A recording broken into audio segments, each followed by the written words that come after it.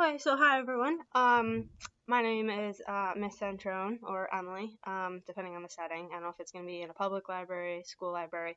I intend for this maybe to be taught or, did like a book talk or reading promotion, maybe in a school library, with probably grades in maybe first to fourth grade. Uh, the reading on this is fairly easy. It's a nice picture book with some words.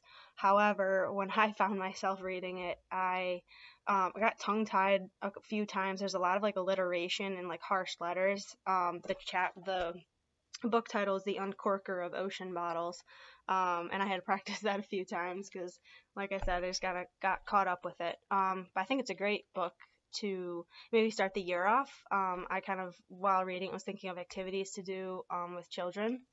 So to start off, the book is about a man who goes out in a boat every day and finds bottles in the ocean, and then opens it and reads the letters and delivers the letters to the owners.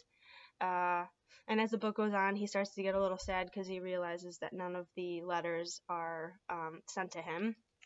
And I don't want to ruin the ending, but I think it's a great book. Some good messages. The illustrations in the book, I think, are very easy to follow. They're simple. The colors in the book used, there's a lot of like fall colors, greens and oranges and reds. It's not harsh or to the eye or anything. I enjoyed it. Um, so I think one of the activities that would be fun to do would be maybe to start the year off with this book.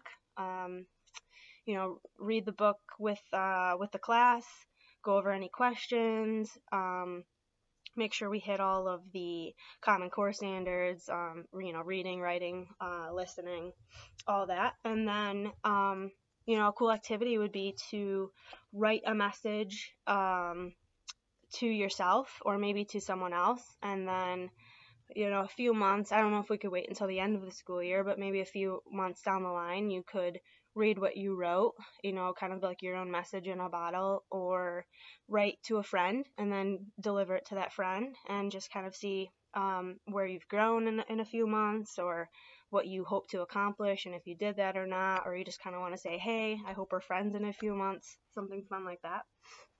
So I think that would be a really fun activity to do with this book.